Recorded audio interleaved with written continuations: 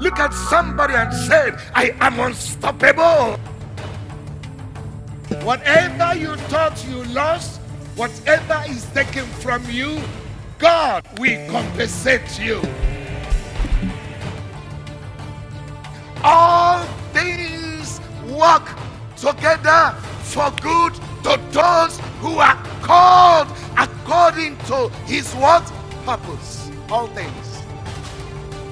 May your life attract people that have something to do with your destiny.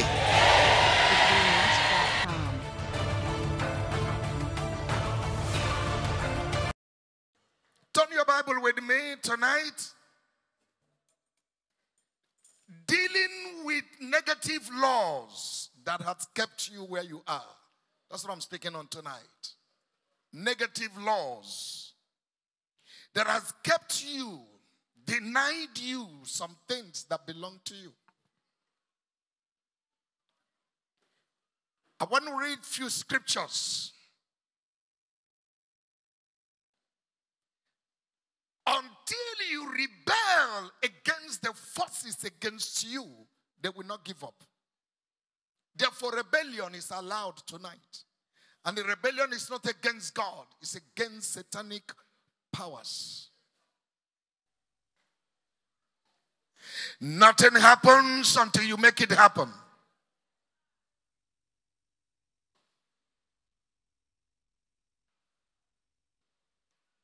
There is no enemy that has captured anyone that he considered as an enemy that will let that one go except there is a fight.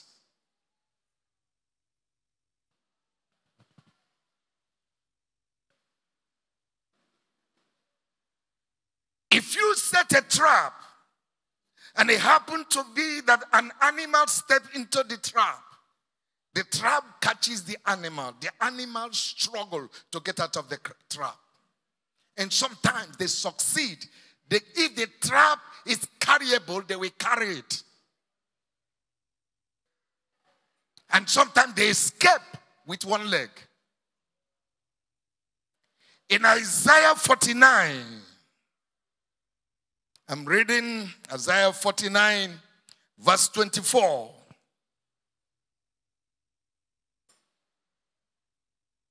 Shall the prey be taken from the mighty, or the lawful captive delivered? But thus says the Lord, even the captives of the mighty shall be taken away, and the prey of the terrible shall be delivered.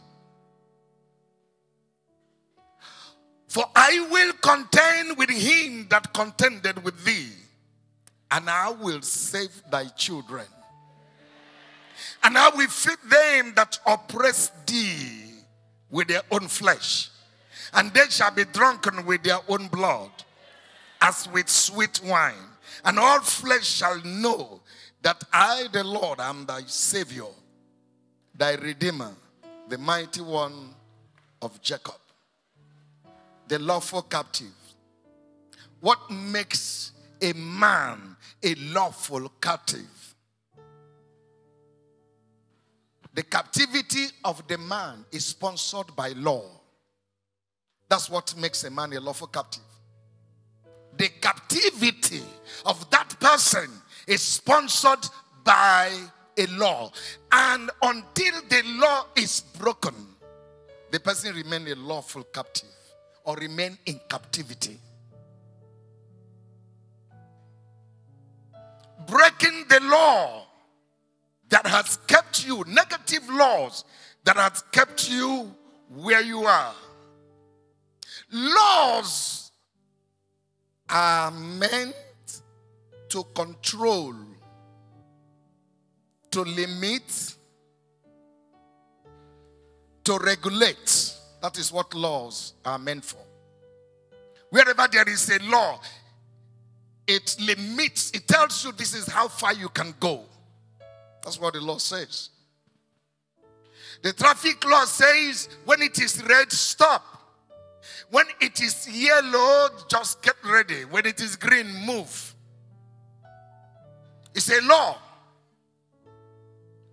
Every law aimed at restricting you or controlling or regulating you so that you can't go beyond the law. There are several spiritual laws that has limited people. I have found out that every miracle breaks a law to take place. Every miracle. If you look at the miracle that the iron head began to swim, whatever goes up supposed to go down, but this one remained on top. Broke the law of gravity. Laws. God created man in his image and likeness.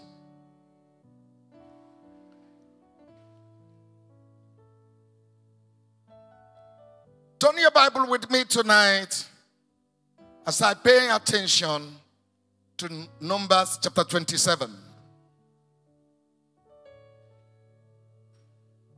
Every law, any law that keeps a child of God in captivity is an illegal law. Somebody say illegal laws. He created us and he said, be fruitful, multiply, replenish the earth. If there be any law that keeps you unfruitful, that law is illegal. One of the things I want you to understand tonight is God's law and the enemy's law. If it is the enemy that made the law, then you can break the law. I didn't hear you.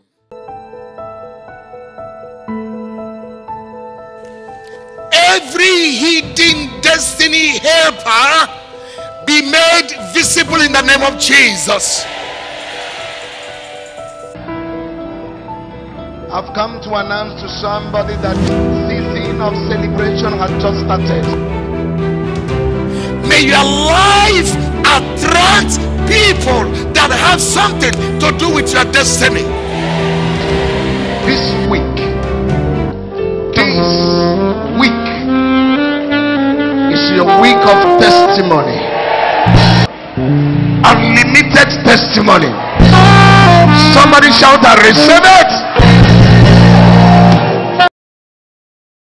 Find out who made the law that is keeping you in one place. Who established that law? Is it man? Is it God?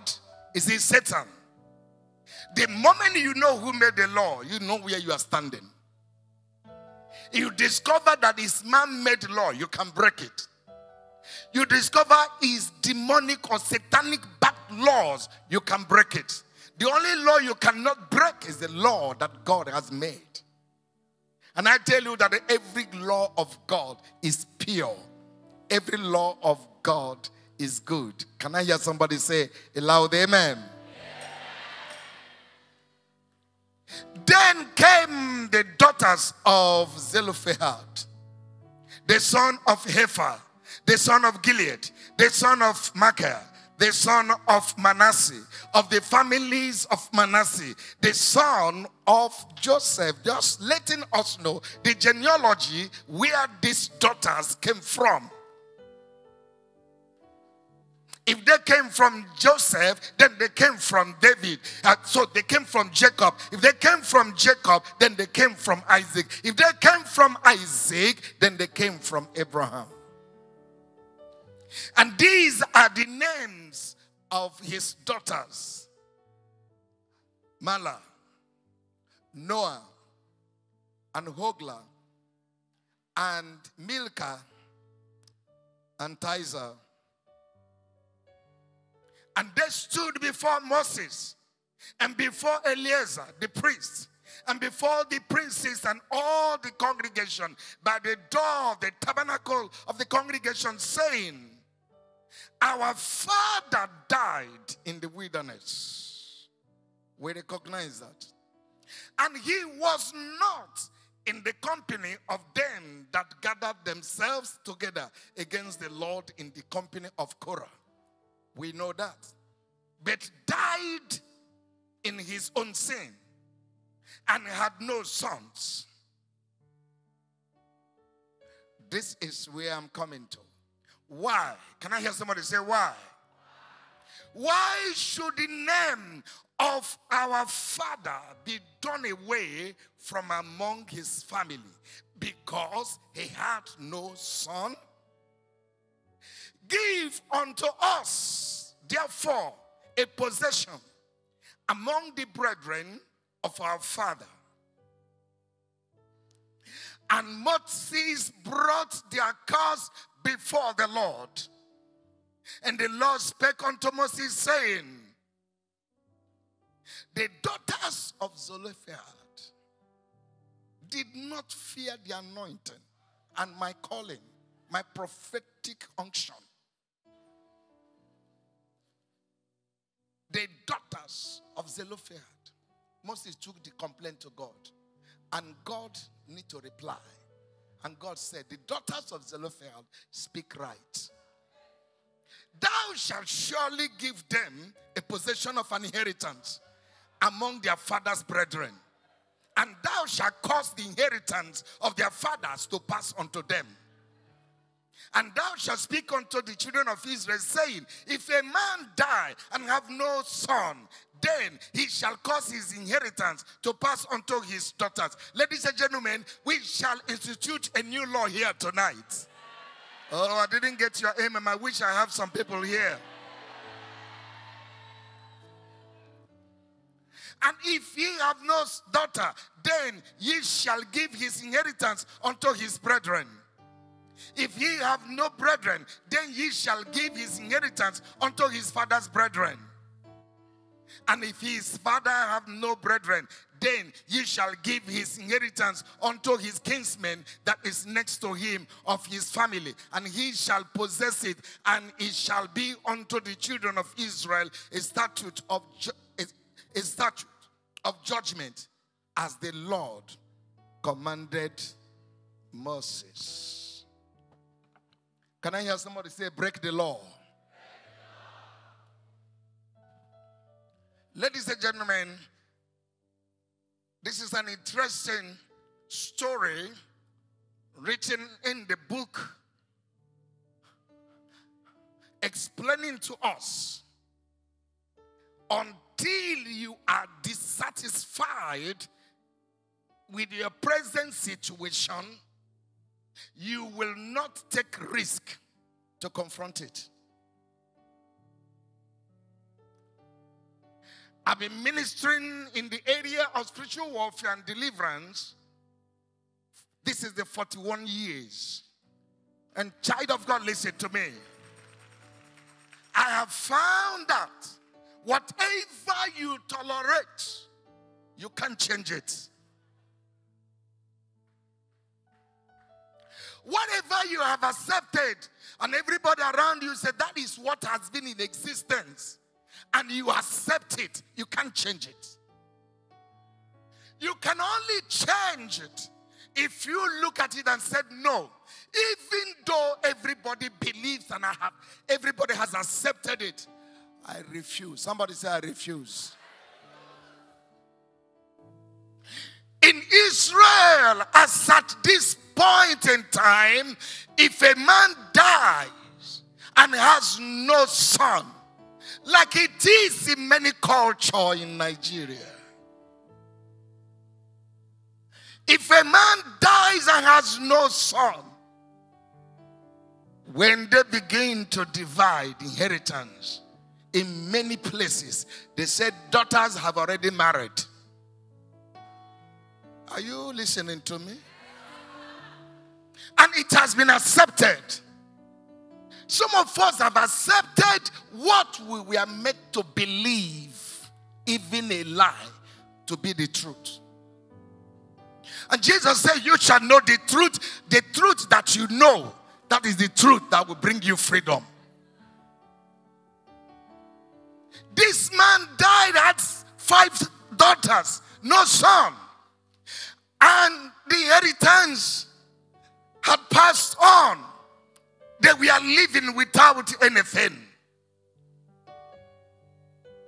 Imagine your father being a billionaire and he passes on and everything is divided because you are married. Does that remove you from being your father's daughter? Of course, no. Does a daughter being a woman makes you less human being?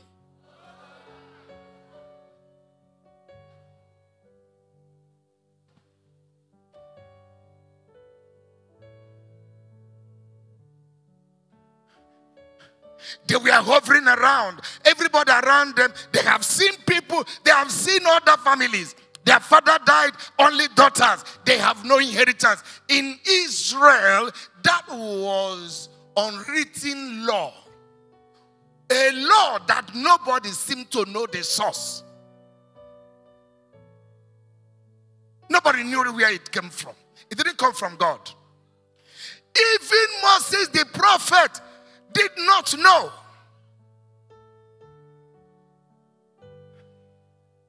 One day, these 5 girls gathered together. They went to the tabernacle. They didn't confront any usher. They didn't confront any protocol. They said, we want to see executive president of Israel, President Moses. What is the matter? They said, we want to see him. I want you to get angry tonight to behave like these girls. No power is strong enough to keep you where you are.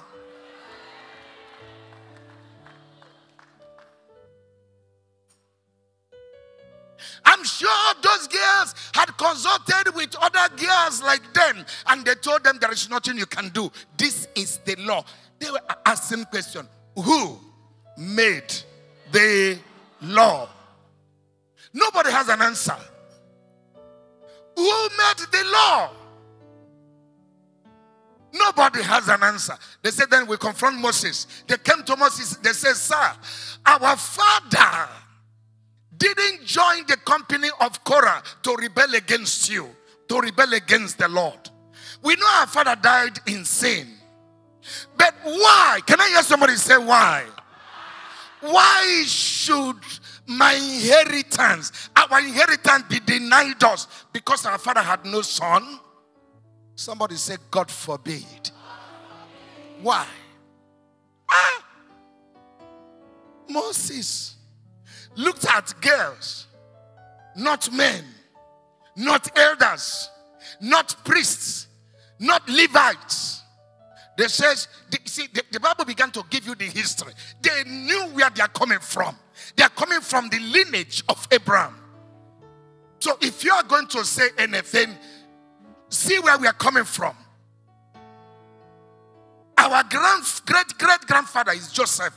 Then great-great-great is Jacob. Then Isaac. Then Abraham. So if anybody must inherit, we too. Moses said, wait. You did not respect the anointing. Listen, ladies and gentlemen. When the load is too heavy on you, nobody will tell you to throw it away. The reason why you are still carrying the load is because you just feel that I can still manage. Don't manage. Because if you manage, you may be damaged.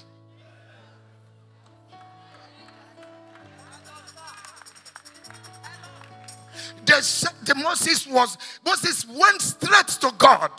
These little children did not respect the law. They are demanding for inheritance. Can I hear somebody say, I demand my inheritance tonight?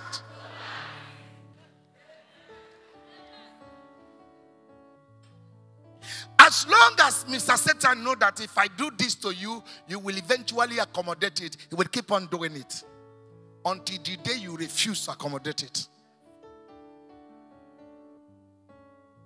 That was why Herod after killing James, went forth, stretched forth his hand and arrested Peter because nobody rebelled.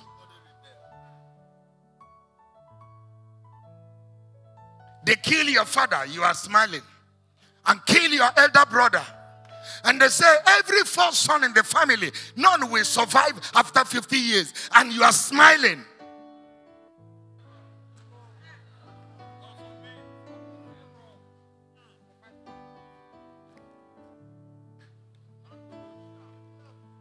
God, look at all I have gone through. Look at little girls are questioning my prophetic, apostolic oil. God said, Moses, come on. All the laws I gave you, did I give you this one?